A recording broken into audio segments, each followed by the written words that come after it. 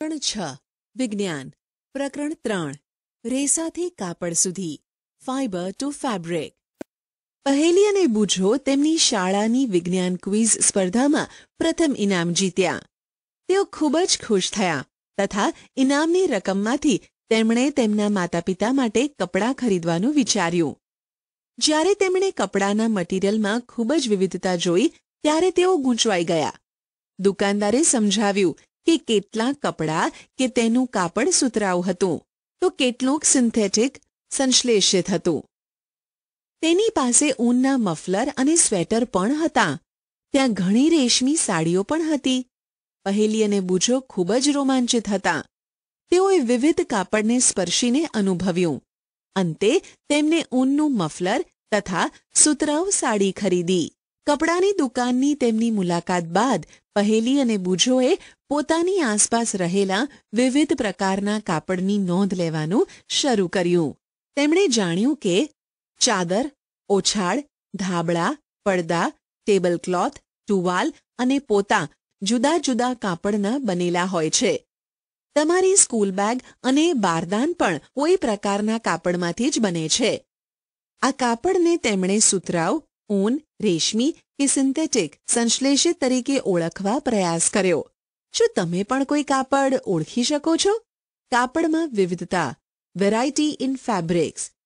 પ્રવૃત્તિ 1, નજીકમાં રહેલી દરજીની દુકાનની મુલાકાત લો। સીવ્યા પછી વધેલા કાપડના ટુકડા એકઠા કરો।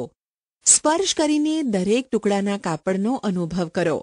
હવે દરજીની મદદથી કેટલાક ટુકડાને સુતરાઉ, રેશમ, ઊન કે સિન્થેટિક એવું નામ આપો। તમને નવાઈ લાગે છે કે આ અલગ અલગ કાપડ શેમાંથી બન્યું હશે? જ્યારે તમે કોઈ કાપડને જુઓ છો ત્યારે તે સળંગ ટુકડા જેવું દેખાય છે। હવે તેને નજીકથી જુઓ। તમે શું નોંધ્યું? પ્રવૃત્તિ 2, પ્રવૃત્તિ 1માં નામ આપેલા કાપડમાંથી સુતરાઉ કાપડ પસંદ કરો। હવે તેના કોઈ એક છેડેથી કોઈ છૂટો દેખાતા દોરા કે તાંતણાને ખેંચીને બહાર કાઢો।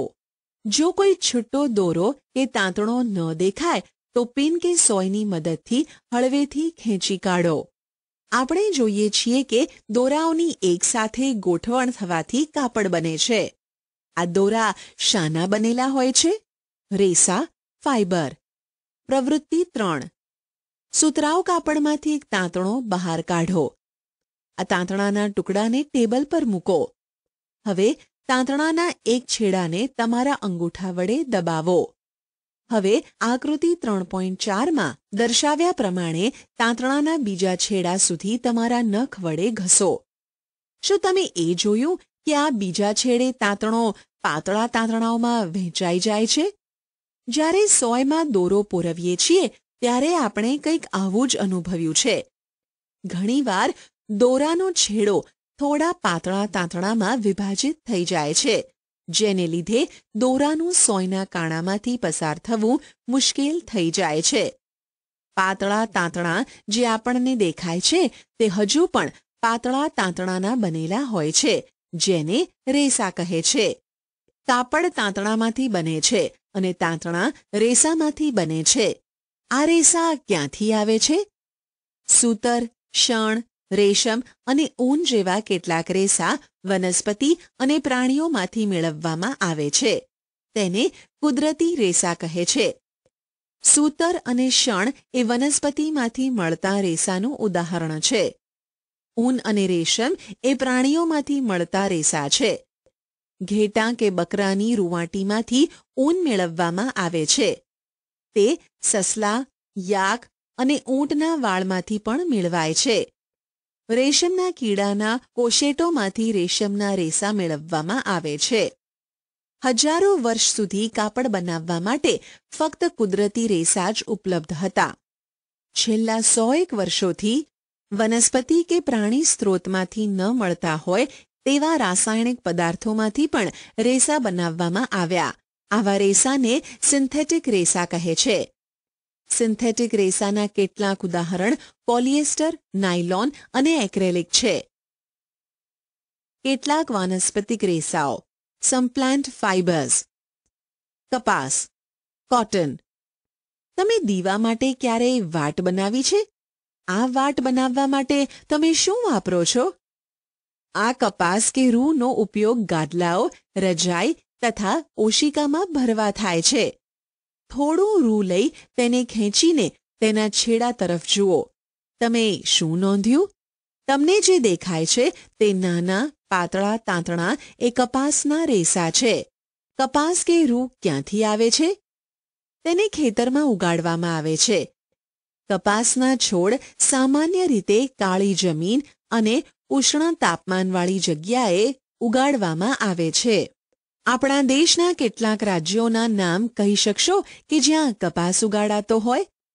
કપાસના છોડના ફળ, જીંડવા લગભગ લીંબુના કદના હોય છે. પરિપક્વ થયા બાદ જીંડડા ફાટે છે અને કપાસના રેસાથી ઢંકાયેલા બીજ દેખાય છે. ચૂંટવા માટે તૈયાર હોય તેવું કપાસનું ખેતર તમે ક્યારેય જોયું છે? તે બરફથી છવાયેલા વિસ્તાર જેવું દેખાય છે. આ જીંડવામાંથી સામાન્ય રીતે રૂ હાથ વડે કાઢવામાં આવે છે. ત્યારબાદ પિંજણ દ્વારા રૂને બીજથી અલગ કરવામાં આવે છે. આ રીતને રૂને પીંજવું કહે છે. પહેલાના જમાનામાં રૂને હાથ વડે પીંજવામાં આવતું હતું. આજકાલ પીંજવા માટે યંત્રો પણ વપરાય છે. શણ, જ્યુટ. શણના છોડના પ્રકાંડમાંથી શણના રેસા મેળવાય છે. તેને ચોમાસામાં ઉગાડવામાં આવે છે. ભારતમાં મુખ્યત્વે પશ્ચિમ બંગાળ, બિહાર અને અસમમાં ઉગાડવામાં આવે છે. જ્યારે છોડનો ફૂલ આવવાનો તબક્કો હોય છે ત્યારે સામાન્ય રીતે તેની લણણી કરવામાં આવે છે. લણણી કરેલા છોડના પ્રકાંડને થોડા દિવસો સુધી પાણીમાં ડુબાડેલા રાખવામાં આવે છે. પ્રકાંડ સડી જાય છે અને રેસાને હાથ વડે છૂટા પાડવામાં આવે છે. કાપડ બનાવવા માટે આ બધા જ રેસાને તાંતણામાં ફેરવવામાં આવે છે. આ કઈ રીતે કરવામાં આવે છે? કપાસના તાંતણાનું કાંતણ, સ્પિનિંગ કોટન યાર્ન.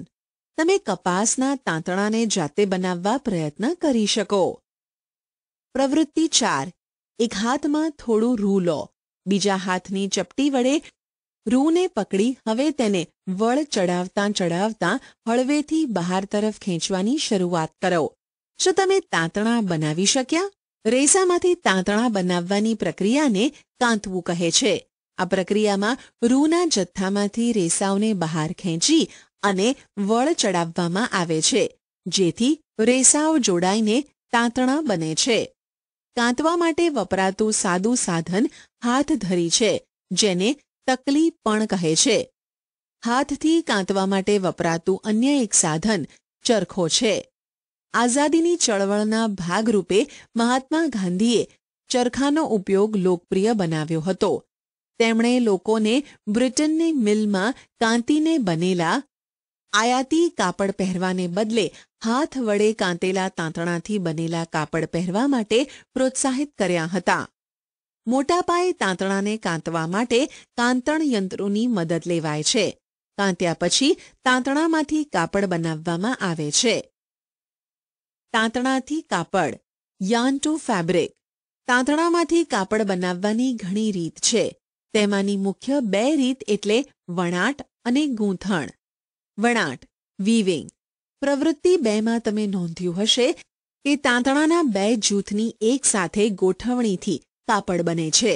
જે પદ્ધતિ દ્વારા તાંતણાના 2 જૂથ એકસાથે ગોઠવાઈને કાપડ બનાવે છે તેને વણાટ, વીવિંગ કહે છે. ચાલો કાગળની કેટલીક પટ્ટીઓને વણવાની કોશિશ કરીએ. પ્રવૃત્તિ 5. જુદા જુદા રંગની કાગળની 2 શીટ લો. બંનેમાંથી 30 સેન્ટીમીટર લંબાઈ અને તેટલી જ પહોળાઈ ધરાવતો ચોરસ કાપો.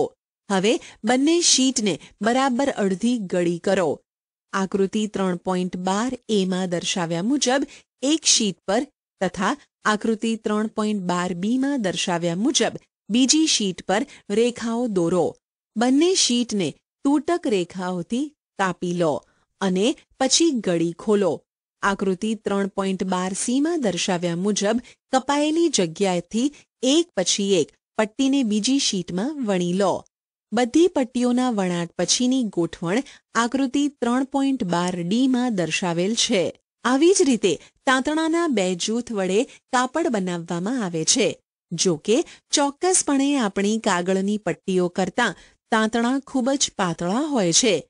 કાપડનું વણાટ સાળ પર કરવામાં આવે છે. સાળ હાથથી ચાલે તેવી અથવા વીજળીથી ચાલતી હોય છે. ગૂંથણ, નિટિંગ.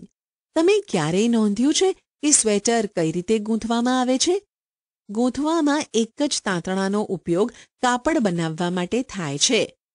શું તમે ફાટેલા મોજાની જોડમાંથી ક્યારેય તાંતણો ખેંચ્યો છે? શું થાય છે?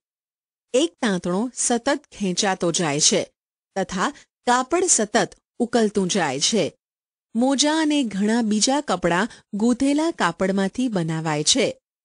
હાથ તથા મશીન વડે પણ ગૂંથણ કરવામાં આવે છે.